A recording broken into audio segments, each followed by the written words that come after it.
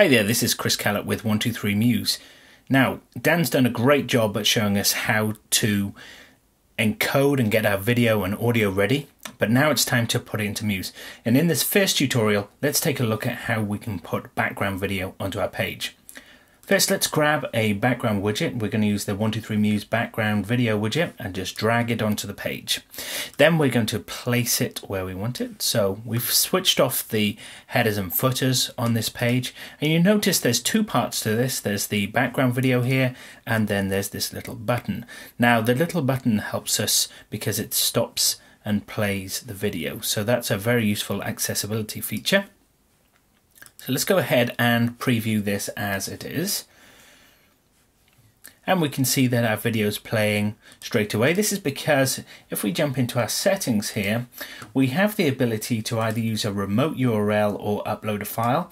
And by default, we're using the remote URL so that we can test the video straight away. So these are coming in from a remote address and from the Sublime video service current. But if we switched over to the upload file, we can see here that we can upload our own files. So we're going to switch over to that for now. So first of all, we want to choose a fallback image. Now you can see that this is the SVG that's sitting in the background here. Let's choose a appropriate image. So in our video here, we're going to use the Big Buck Bunny sample, which is a really useful sample video, free to use, which is great for testing things out. And with the button here, we're just going to pin it at the bottom here. And let's carry on with adding our video content. So add file. Let's add the MP4 file.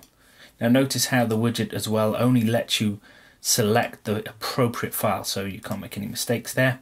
So now we've loaded up our video files and our fallback image. That's essential for when this video sits on a device. Then the video won't autoplay because iOS devices especially stop autoplaying from happening, so that you don't use up bandwidth if you're on a network where you're paying for the bandwidth.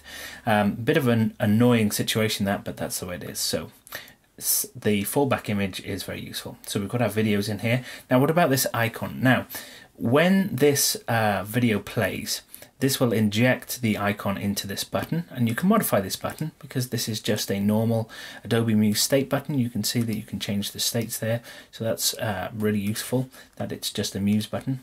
Let's add a graphic here. So in our downloads, we have, if we go back to our downloads here, so this is the downloads mega pack that comes with this month's edition, and we're going into the sample audio and video. And we've just looked at the video. Now we'll choose some icons. So we're going to choose the play white button, and let's choose the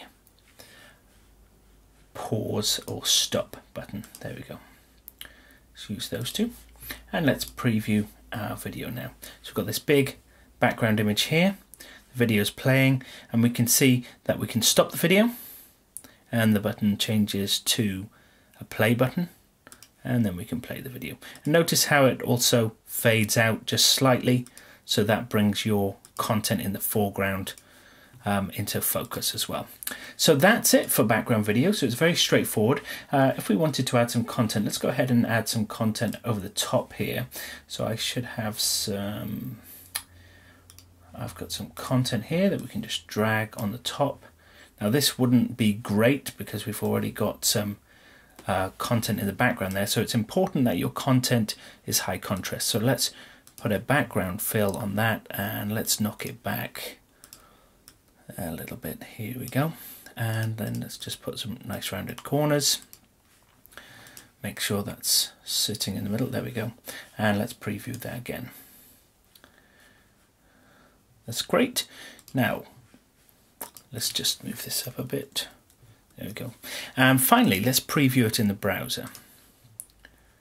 Now the reason why we're going to preview this in the browser now is so that when it loads up, we can see that the video is playing. We can resize the browser. The video continues to play. Our button stays in place and everything works.